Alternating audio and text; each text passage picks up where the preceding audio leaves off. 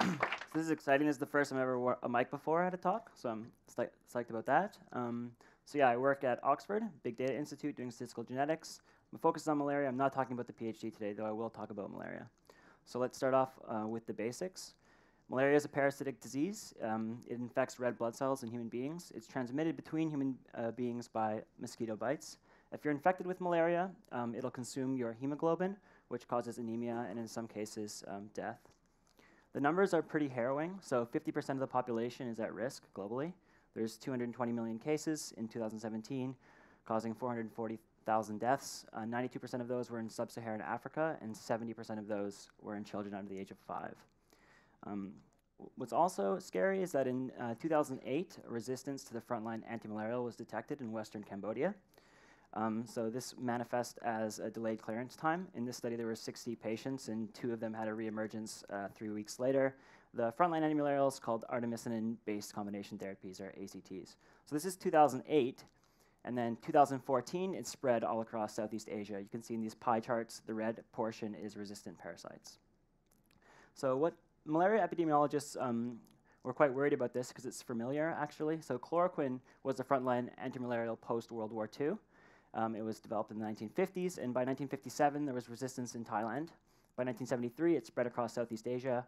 1978, it was on the eastern seaboard of Africa. By 1982, it was all across the African continent. And this was actually coincident with a steady increase in deaths due to malaria in Africa. So it went from about 1 million in 1980 to 1.6 million in 2005, so it's millions of lives. Not the only drug that had this fate. Sulfadoxine-pyrimethamine was rolled out once it was clear that chloroquine was going into the bin. It started off in Southeast Asia, where it was introduced. Resistance emerged in Southeast Asia in the 80s. By the 90s, it was in Africa, and now it's all across Africa, essentially. So malaria epidemiologists are worried that the next step for ACT resistance is Africa, basically. So it would be great to have some sort of surveillance mechanism so we could detect if ACTs came to Africa.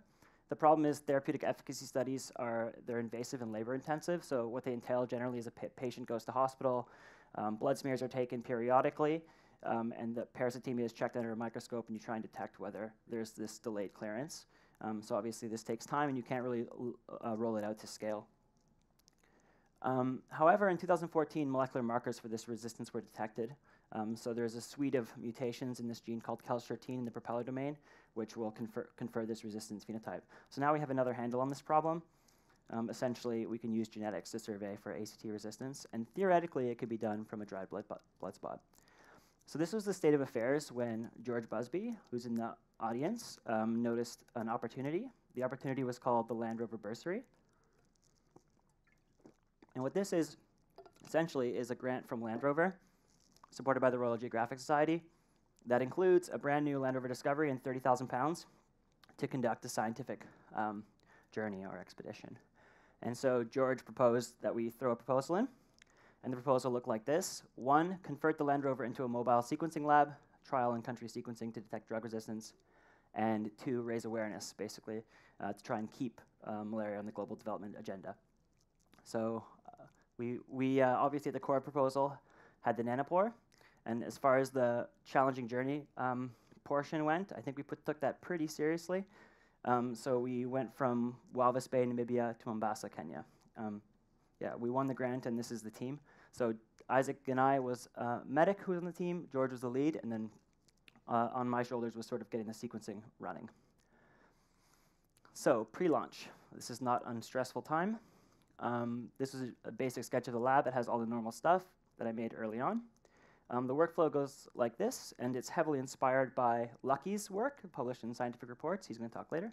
So extraction with the Quiagen kit, do a selective whole genome application. I'll talk about that in a second. PCR of antimalarial genes, and then barcode biligation followed by sequencing biligation.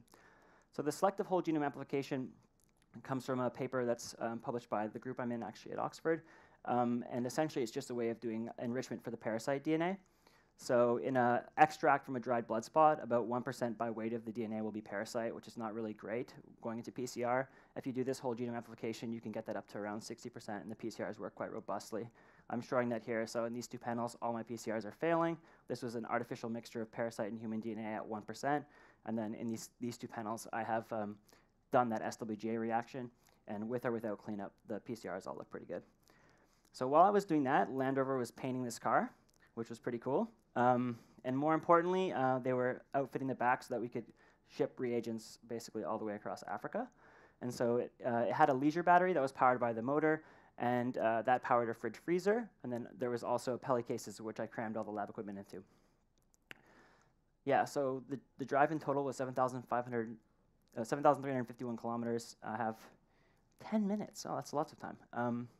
So yeah, I'm going to skip through this quite quickly, but I'll cover the main points. So first, we met Davis, Professor Davis Mumbengegwe in University of Namibia. We did lots of cool stuff with him, but we didn't have time to sequence there, so I'll just move forward to the sequencing part. And that was at the National Malaria Elimination Center in Lusaka, Zambia. So the first experiment, we basically deployed the equipment in the lab space there. We did 6 samples, so 4-wheeler Zambian field samples. We had 3D7, which is the malaria reference genome, and the Cambodian sample as a positive control. And I sequenced 4 genes. So we have the ACT resistance conferring gene, the chloroquine resistance, and this pyrimethamine resistance gene. So the run went pretty well. We got 20 gigs of data, which is more than we need for this, obviously, but I was just kind of seeing where it would go. And actually, it stopped due to an error because the hard drive filled.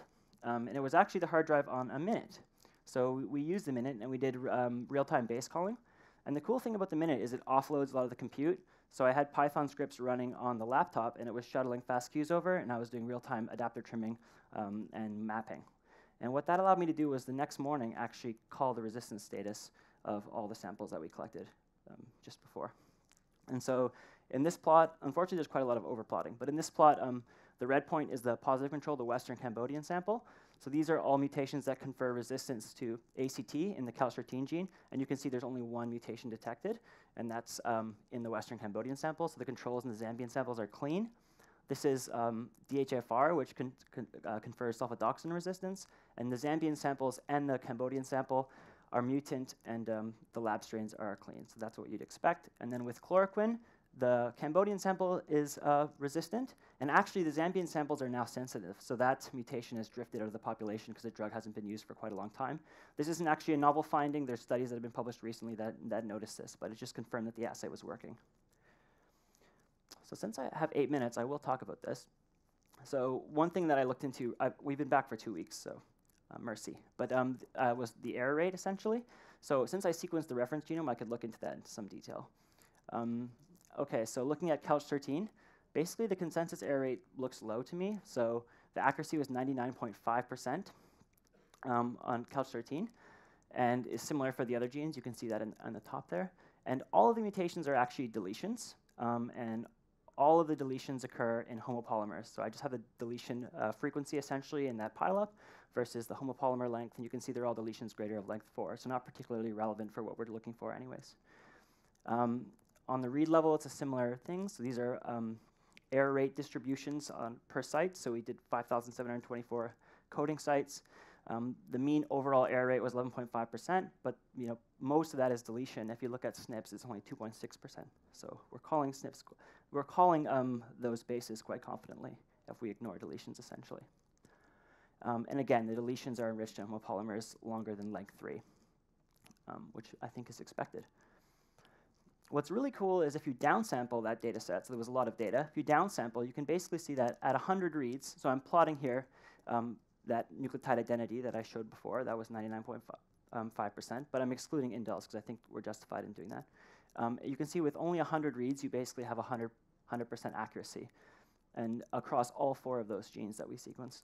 And so we collected around 7 million reads, so theoretically, I mean, you could put on 70K samples. What this means essentially is that the sequencing is not limiting how many samples you put on, it's the upstream work.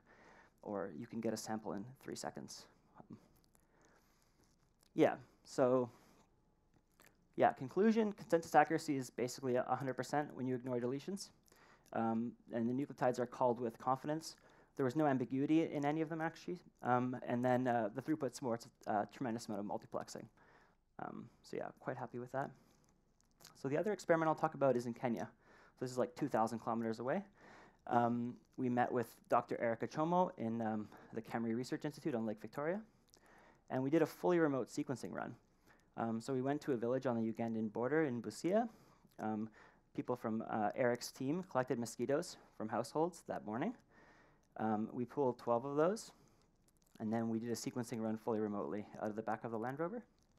One thing I haven't talked about is that we emphasized training quite a lot, and we were running workshops everywhere we were going.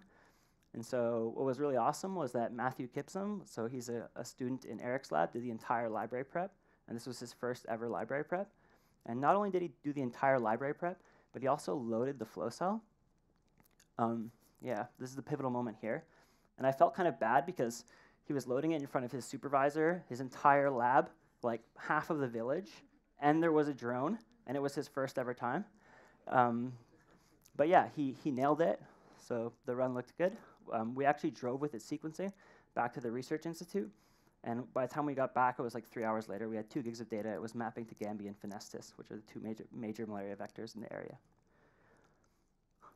So yeah, I'm way under time. I had 40 slides.